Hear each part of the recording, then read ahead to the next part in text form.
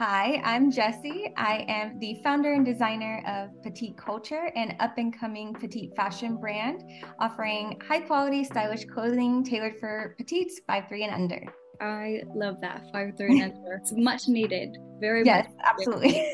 This is just a little bit of a deep dive back into was it so much your past? How recent were you working in the medical field? I would love to know. I'm very Oh interested. my gosh. I had just left the medical field last August. I was an ultrasound technologist for 12 years. It was my career. I loved it. I actually didn't leave intentionally. I had to leave. I have a son with special needs. So it got to the point where the schooling system just didn't have the resources to help accommodate him. So I am now homeschooling him. And as far as fashion goes and how I got into starting a fashion brand is kind of crazy. So I have to backtrack back to when I graduated high school in 2005, and I applied to fashion school here locally in Orlando, Florida. And around that time, I also entered an essay contest to win some college money. And I won that contest. And in that essay, I had described how I wanted to become a fashion designer and create clothing for shorter women like myself and all the struggles I had, gone through my whole life. I ended up not going to fashion school. I kind of got cold feet and I went a more stable route, which was the medical field. And again, I loved it. But, fast forward to last year, I had to leave my career and I was home on YouTube watching, styling videos and things like I do with my time. And this ad kept coming up and it said how to create a fashion brand without going to fashion school. And I was so intrigued because for years, my own husband was like, why don't you just go to school again and start your fashion brand or learn how to sew? Because he knows firsthand my struggles shopping. And I brought it up to him and he's like, research it, make sure it's legit, because so many people nowadays just sell a course. And she's fantastic. I took this course, I knew she was legit, and everything I've learned up to this point has been because of that. So here I am 18 years later, finally fulfilling this dream of mine to start a petite fashion brand. So it's kind of like full circle. It's been surreal. I love that. I always think that, you kind of always go back to those things that you once were interested in and you always had Exactly. passion in. And so I Yes. think that's quite lovely. I just found something quite recently of my drawings from when I was, I think, 7. And I did like a whole fashion line. And it's Oh, crazy. I went to just business school starting off with. And then I kind of was like, this is not what I want to do. Obviously, I want to be in the fashion industry. Why don't I go to fashion school? But I did choose that route of more stable kind of future. I ended up going back to my roots. So I think that's quite lovely that you went back to where your heart was. Yes. With that. Yes. Thank you. And I don't think that you have to go to fashion school. And I think as my interviews have proven, I've had quite a few individuals who I think you know of as well who created boutique lines that didn't have a background, in the fashion world, and they just had a dream and drive. And I think that's so amazing and inspiring for people who don't go to fashion school. Those dreams aren't just dreams. You can actually do it if you put forward the effort. So I think that's really inspiring for other individuals to hear as well. Yes, I agree. Did you have any fears or any doubts when you were making this transition? I think there's always that fear of the unknown. Right. And when you start a business, you're thinking if all the time and energy and effort and investment that you're putting into something is going to be worth it, if it's going to pay off in the end. So you kind of have that imposter syndrome going on and you think, what if this doesn't work? And what if I fail? And I'm just a firm believer that whatever scares you, do it anyway. Right. Do it scared, do it ugly, but you owe it to yourself to try and just go for it. So I would rather, take that risk and face my fears, and you never know what's going to happen, if it's going to completely change your life. So I say go for it. Yeah, no, I agree. I always say if you don't do it, you'll never know, because I think a lot of people are just scared to take that first step. But it's like, if you don't take that first step, it'll just be a no anyways. Exactly. Might as well just try.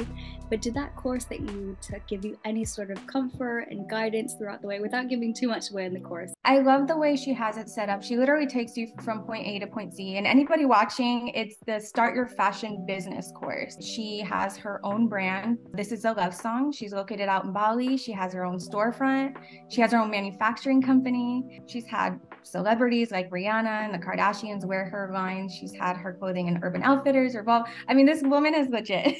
Yeah. She's such an inspiration for me personally, and I could speak on her all day long in her course. She starts the course all about your mindset. It's so important. Again, go back to just taking that leap, taking that first step, but also having the right mindset. That is so important and so crucial when starting any kind of business. And then from there on, she takes you all the steps of the way. There's homework you have to do and steps to take and research. You have to do the work. It's not like she does everything for you, but it's laid out for you perfectly. It is incredibly comprehensive. And I'm so grateful I found that, because I would not be here where I am right now without that. Like you said in the beginning, people are always trying to sell courses nowadays. You don't know who to trust.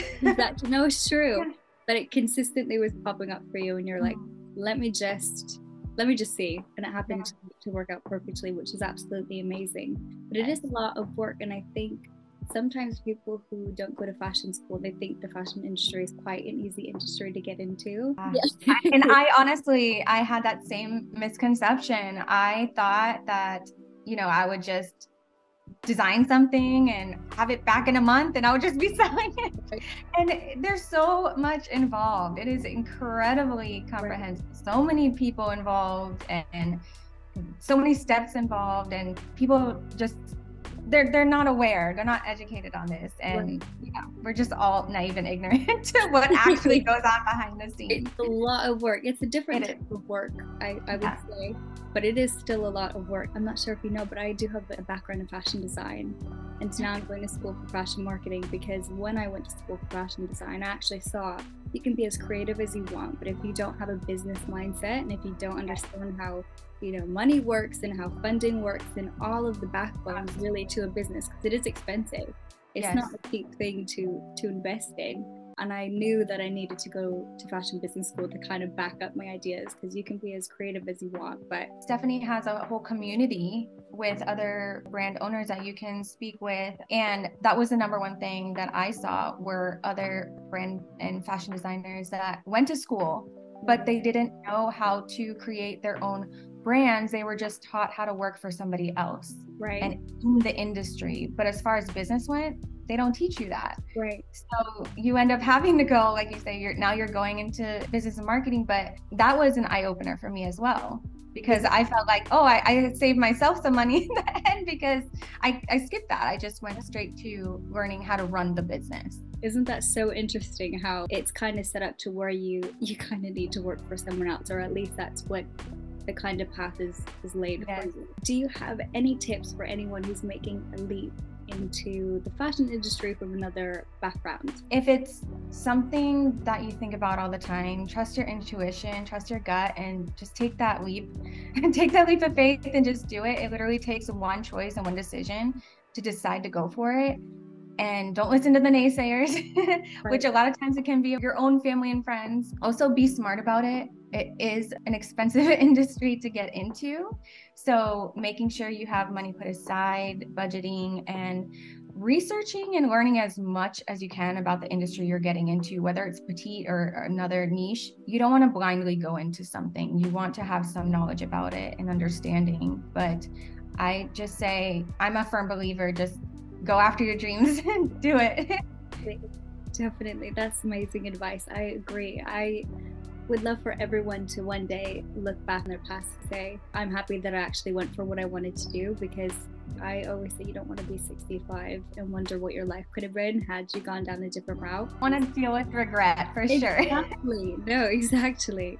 And I think you kind of mentioned this before, but how did you navigate starting your own fashion brand? I know you took that course, but was there any other sort of, things that you did? I can say I have a lot of support, and I have an accountability partner from the course which has helped me so much. She herself is a project manager with fashion brands in New York, and any questions I have, she's been able to help and guide me. And not everybody has that. So I've been very fortunate between the course, between her. I've just been really lucky. I believe it's just fate at this point when things just fall into place like that. I don't have the normal route most people take with doing, all this stuff on their own. So yeah, the course and having a great support system has done wonders. And you talked about mindset as well before, and I think go back to that point, that's such an important aspect, I think, for everyone, and no matter what industry really. I think if you have a positive mindset, it's easier said than done, but if you kind of calm all the fears and doubts in your head, I think it's much easier to go about things when you're feeling positive and feeling good about what you're doing. I think it really does change everything. Because especially in this industry, I mean, you're gonna have mistakes and failures and things that you have to learn and bounce back from, and having that determination and willpower to persist anyways and have the courage to continue on, you need that. Exactly. Definitely. I think a lot of people in this industry are perfectionists. I know I'm quite a perfectionist, and that could be really tricky when you're in something like this, because you do have to kind of put that aside and say it's okay if something doesn't go exactly how I planned. But it could be a bit tricky, because I think a lot of people also don't start because they're trying to line everything up to be perfect, and which is never going to be perfect. Nothing's ever perfect.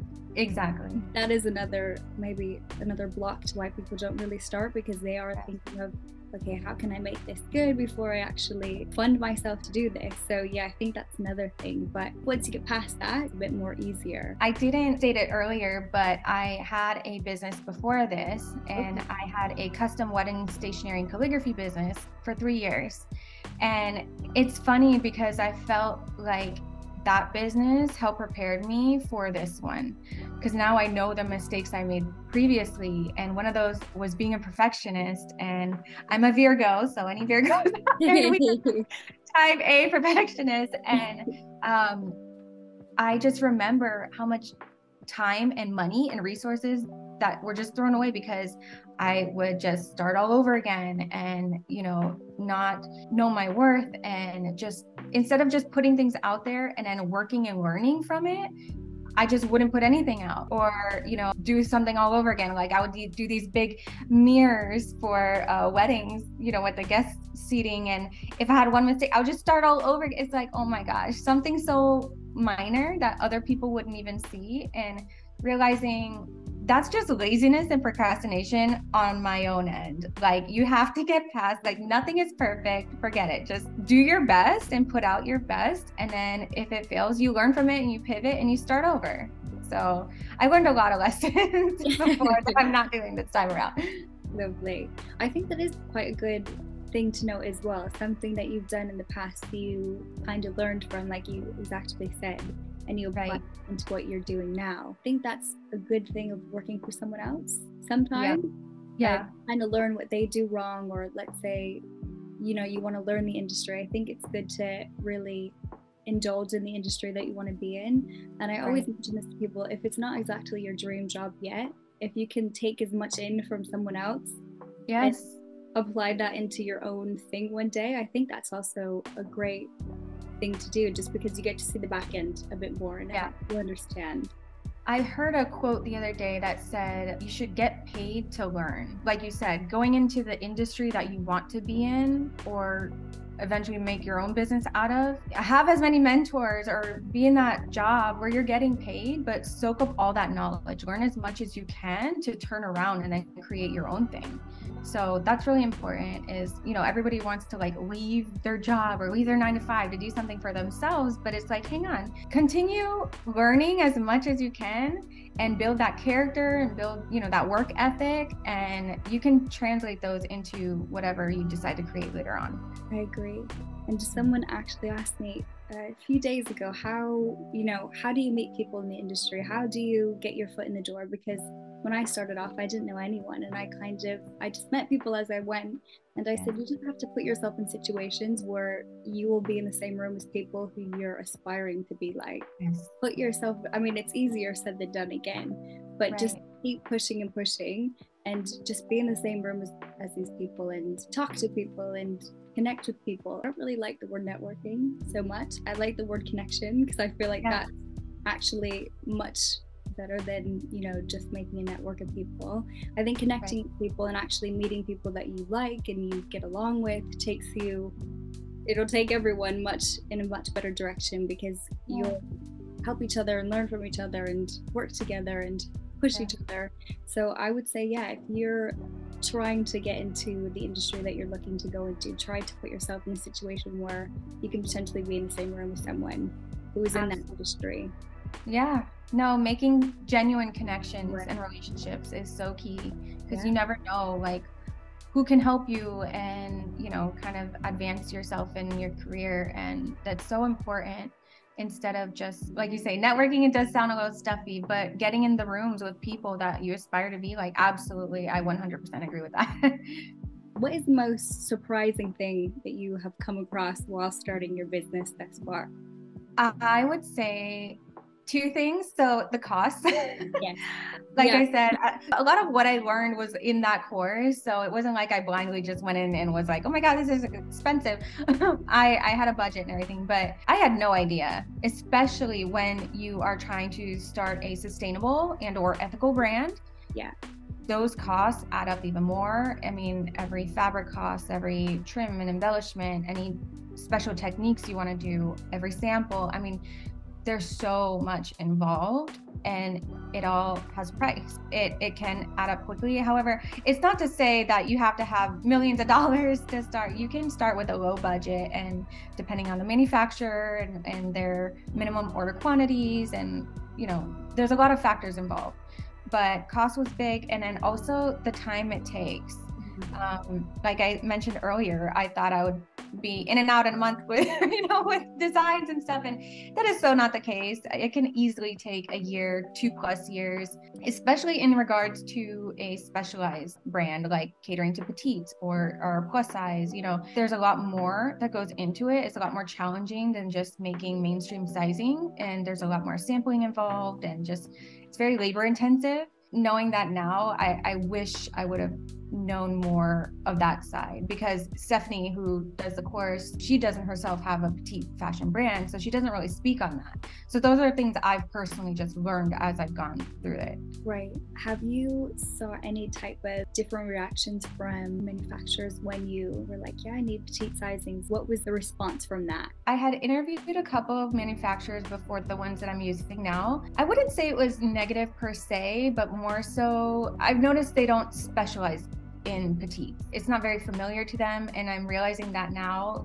with my own manufacturers, where we are having to make a lot of tweaks and adjustments through all the different sizing and more sampling than they're used to. And they did mention that. They're like, we don't have a lot of experience with petite brands. And that just goes to show you that the petite market as a whole hasn't been properly tapped into. And even the manufacturers kind of shy away from that. And not that they, you know, like I said, speak negatively, but you can tell they're kind of like a little apprehensive when it comes to it, which boggles my mind, because you have children's clothing and juniors clothing, which isn't that far off from what our sizing should be. But I think it's just that word, petite, like, oh no.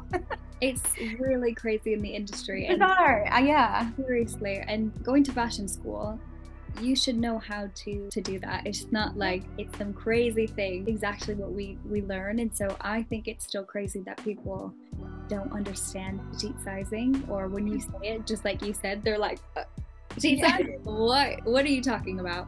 I think it drives me mad. I think we're kind of seeing this shift, really.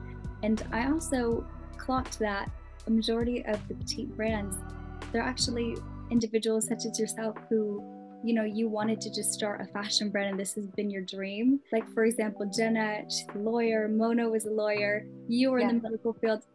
And as a consumer, you see this gap in the market and you're like, wait a second, what are all these people that are working in the industry right now doing? Why are they not doing this?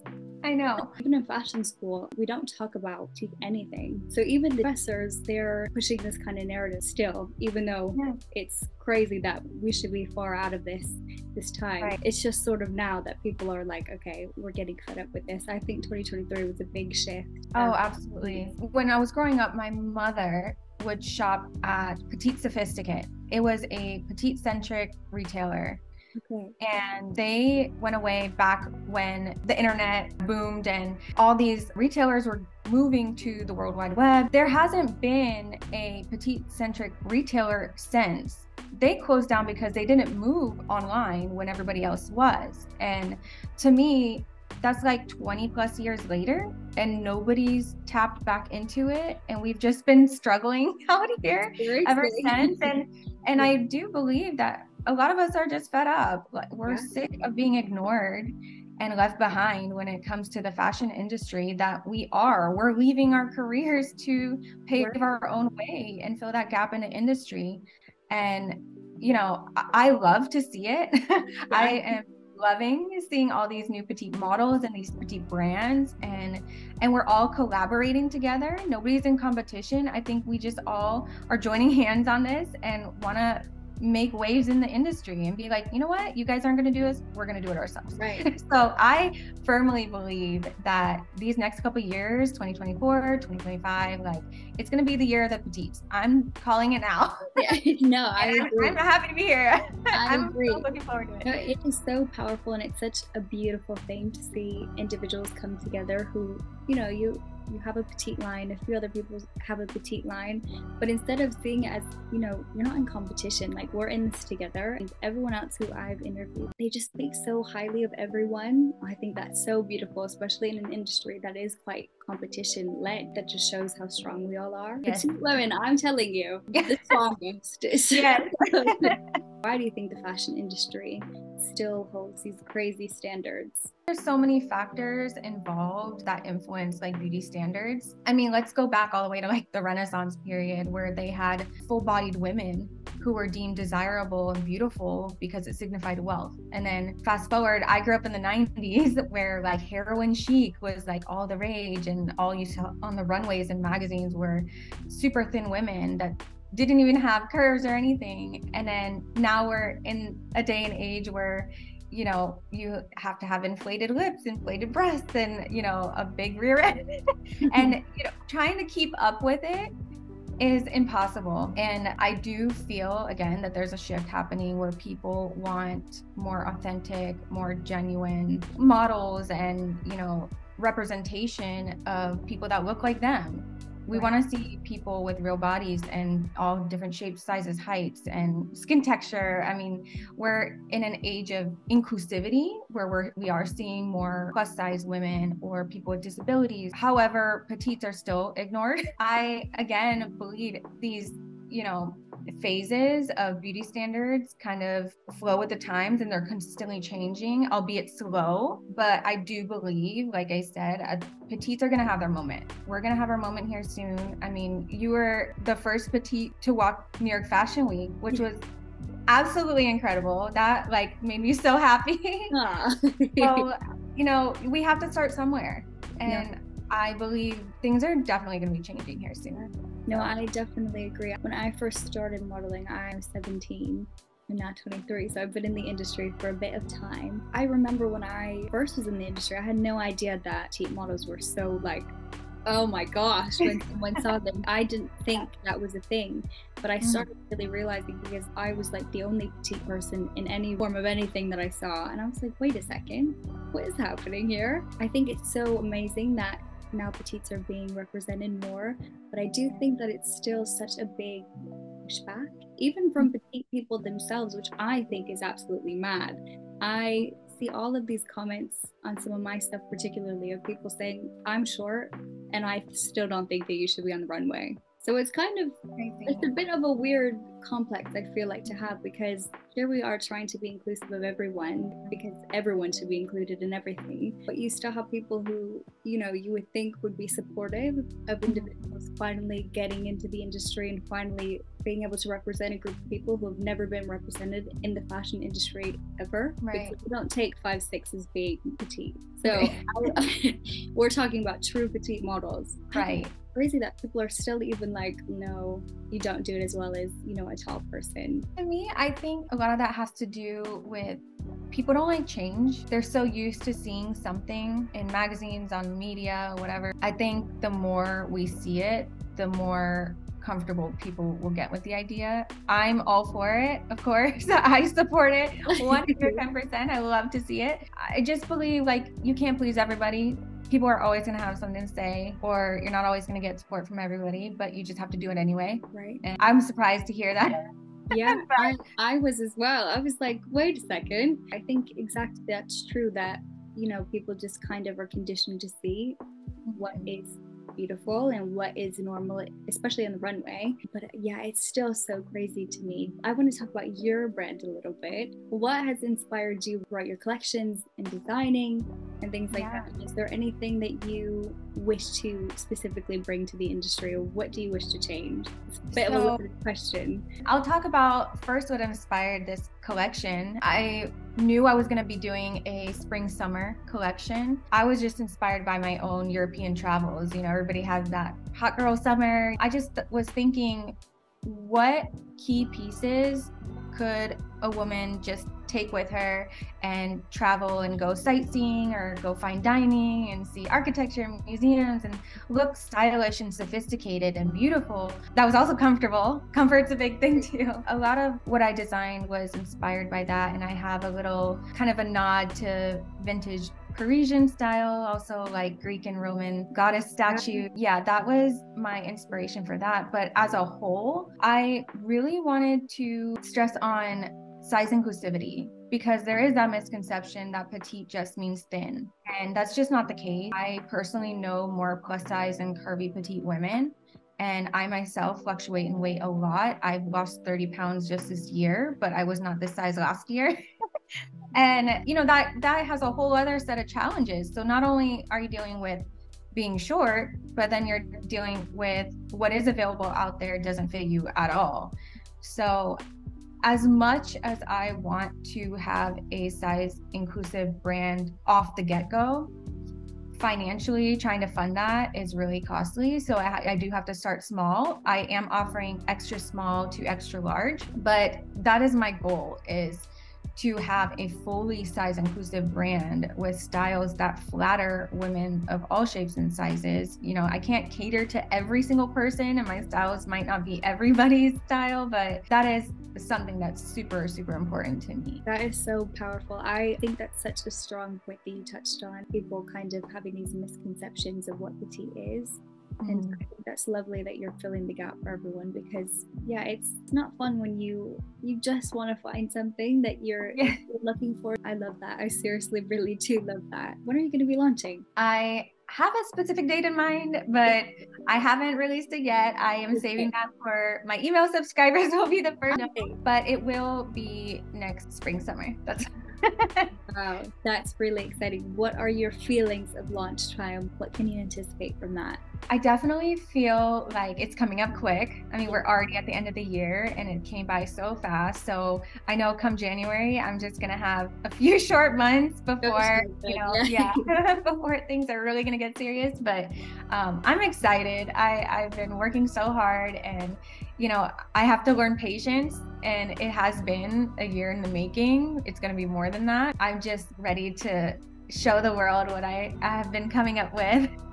That's so lovely. And I do feel like when you're so excited, all you want to do is just look at what I've done, look what I've been working on, and trying to keep it in and save it for the big day, which I feel like, oh, that would be so tough, because I know exactly what you're like. But that is so exciting. And I did see that you also were working with fit models. How has that been going? What I've been actually doing, which is actually not the industry standard, is I'm using just your everyday real life girls locally, just put it out there. So anybody that was under 5'3", between these sizes, I've had a lot of women that have volunteered and have come here to my house giving me so much feedback. Yeah, in the industry, you use a fit model, which is a professional model that is one size, you know, you can fit your garments to them and they don't change their weight at all. So it's consistent each time. But again, because I am trying to cater more towards curvy, petite women, I needed to focus on just real bodies and real feedback. Because at the end of the day, that's who I am making clothing for. I will have obviously real models for the campaign itself, but these sampling phases, I'm definitely just using local girls who have been so amazing. They've given me such great feedback, and I've been able to, you know, make little tweakments here and there with their suggestions, and it's been incredibly helpful. Wow, that is so lovely. And I meant to ask before, could you draw before you went down this path? I didn't like go to school for drawing or painting or anything like that, but I've always been creative. I've always loved arts and crafts. My own mother, she's an artist, so I can thank her for that, for the creative side. And when I had my other business, I would draw venues and the couples themselves and just artwork for their wedding invitations and stuff. So I do have that experience with drawing and painting and what have you, but I've never done clothing. So I did design and draw out my own clothing designs, but if it's perfect, I don't know. And they looked amazing. That's why I asked, because I did see that you posted something. I was like, that's really good.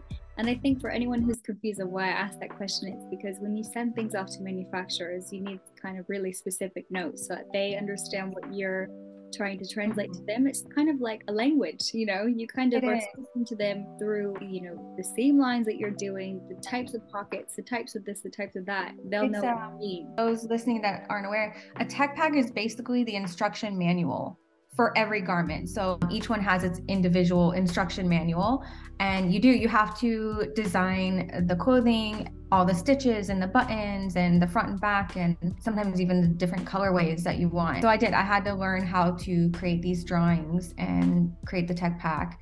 And it's all been a learning experience, but I'm enjoying it. And I do love drawing up these designs. I have a ton of designs in queue. I had to really pick and choose what to start with. So that was really tricky. I love that part of it, like just the whole creative designing portion of it. Yeah, that is the fun bit, isn't it? It is. All of the tech packs. Oh gosh, I do not miss doing them. So I do love the way that you've been going about your social media. It's kind of really interactive, and we get to know you as well, which I absolutely love. And I think also from a marketing perspective, it's so good to get to know the person behind the brand. It's just easier to connect with you, you know, like when you actually post some things about yourself and we're like, wow, we can really connect and relate. So I think it's lovely what you're doing about, you know, really showcasing yourself as well. You're also quite interactive with your followers, coming down to choosing the name. I remember seeing that. So how did you come up with Petite Culture? Yes, it's a clothing brand. Yes, I want to cater to petites, but for me, it's so much more than that. And I chose that name intentionally, Petite Culture, because I really wanted to create almost a world that didn't exist, and something that I wish I had growing up, which was just a space where petite women they feel seen and heard and celebrated, and they are the main character. And the best way that I can do that is with a petite-centric brand. And I just want to celebrate petite women and have us all come together and be our most confident selves and feel beautiful and no longer be ignored in the industry. I mean, I do want to leave my mark like that. And I connect with people personally because we all share these struggles. We've all been there. And it seems like nobody outside of our little bubble understands. And I do. Like, it's important for me to not only show back end in the process, because I personally love to see that. Like, I like to see, all the good, the bad, you know, the happy, the negative, whatever. It's more for me about, again, building those real connections and engaging with your audience. And I love it. I feel like I just want to be friends with everybody. And it's amazing just meeting people all over the world. And I love it. And I will die happy if I can just make that mark and have that stamp on the world. And That's why I'm doing this. You really are making your stamp on the world. And I'm always so happy to be supporting as well. I think it's so important that we all, stand together, because I know you said small bubble. It's a massive bubble if you think about it, though. Because it feels small because we don't think about it so much, like silenced in this space, but it's a massive bubble. Majority of the world is actually petite. Exactly. Mind-boggling to me that we're still trying to. We're here, guys. And honestly, I feel, and I've heard this, where people don't believe that there's money to be made in a petite market, and it's just mind-boggling, because like you said, I believe it's 40% of the women in the world are considered petite. Please tell me there's no market for that. Okay. That is almost half the women in the world are considered petite. So if anything, this is just, again, the petite market has not been tapped into. I don't know why, but clearly me as well as others are, fighting back to be like, no, there definitely is. You don't have to just cater to mainstream sizes, and there is a market for petite. So again, I'm trying to make that known and be loud and proud about it, because I do want to make change in the industry and say, hey, like, we're here, and we can do it too. No, I agree. I think it's 5'4". Everyone's quite short, so it's like, where's this no market? I think you're exactly when you're one of the first petite brands and everyone was saying there's no market, and you're like, look at so, you know what? It's a good thing, because you get to be part of this change as well, because there's really no noise around it. We've just really started, and like I said, in the start of my career, it was not a thing at all. Like, I just did not see. But now I'm starting to see way more noise around it, and I absolutely love it, because I was quite naive to the fact of I didn't know that this was going on before I entered the industry. I was still quite young, and I didn't think that we would have all these problems. But the things that I went through from designers and casting directors, they make you feel like not even relevant, if that makes sense. Like, just because of your height. I remember I stood in New York Fashion Week casting for about 5 hours. I was waiting in line. It's my turn to walk. The casting director wouldn't even look at me in the face. I waited 5 hours to get no sort of acknowledgement at all. The only thing they could have done was at least look at my walk. And I also think, being petite in the industry, we have to be that much better and that much on the ball, because of our height.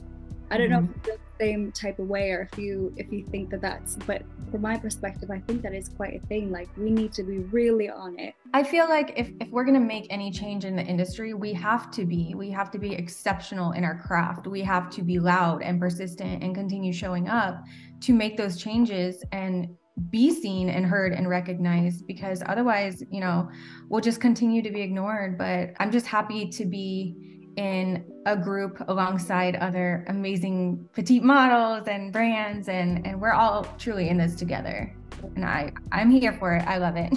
I love it as well. It makes me so happy, and I think really these next years, like you said, are our years coming up, and we're going to change the industry and be the front facing part of it. So I'm happy for that, and I'm so excited for you to see what's in store for Petite Culture. I'm rooting for you. I'm happy to be here from the start. Like, I got to see, and I would say don't stop doing that. Like, no matter what point in your, how far you get, because I know you're going to do amazingly well.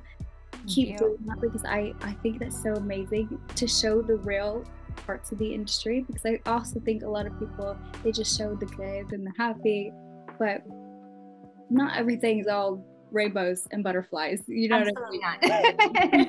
Not. There's so many challenges along the way, but yeah.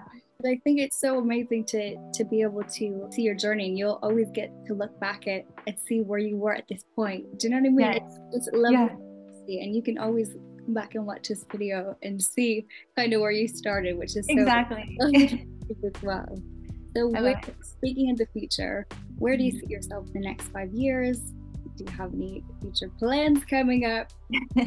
I honestly, my focus right now is brand awareness. For one, I want to get my name out there, be recognized. I would love to make enough profit to reinvest in the business, like I spoke on earlier, to create a fully size inclusive brand, obviously create more designs and styles and colorways, but I would love to grow enough to have my own warehouse and be that, go-to petite retailer for women out there and help petite women feel beautiful and confident in themselves. So that's really my goal. I love that. I love that. I really would, like I said, love to just grow the brand first, start small, slow, and then hopefully I would love to have my designs in major retailers and department stores. I want it to be accessible, not just online, but just, you can go to any store and there I am.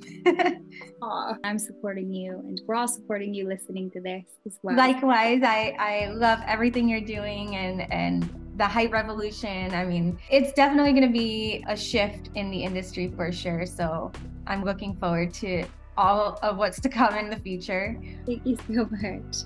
And lastly, this is such an important question to me. I love this question. What does fashion mean to you? Fashion to me is so transformative, and it's a vessel that takes so many forms. It could be your personal style. It could be to showcase your cultural identity or challenge the industry standards. There's no rules, you just have fun with it. It's definitely a form of self-expression, so you can do whatever you want. I just love it. There's so much fun and creativity involved with fashion, and yeah, I just love it. That is such an amazing answer. I couldn't agree anymore. So yes. Where can everyone find you? Because that's the most important, because I'm sure they're all going to be looking up your brand after this. I'm mostly on Instagram. That's where you'll find me. So that's at Shop Petite Culture. And I am under Petite Culture for YouTube and Shop Petite Culture on TikTok.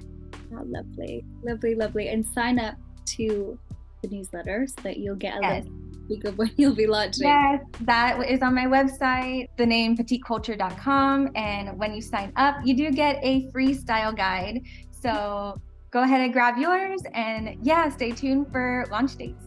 Sorry, backtracking a bit. What is this style? I think that's quite interesting for people to make note of. I was creating these videos with style tips, and I just came up with the idea of consolidating everything that I've learned throughout the years into a guide, and just having a free resource for people to use on the go or when they're shopping. And I even talk about certain fabric style tips that have helped me along the way, and how measuring yourself is very important, knowing your inseam, things like that. So there's a lot of little tips and tricks in there. So I hope people appreciate it and see the value in it. But yeah, it was just a little freebie for my audience. Oh, that's lovely. I love that.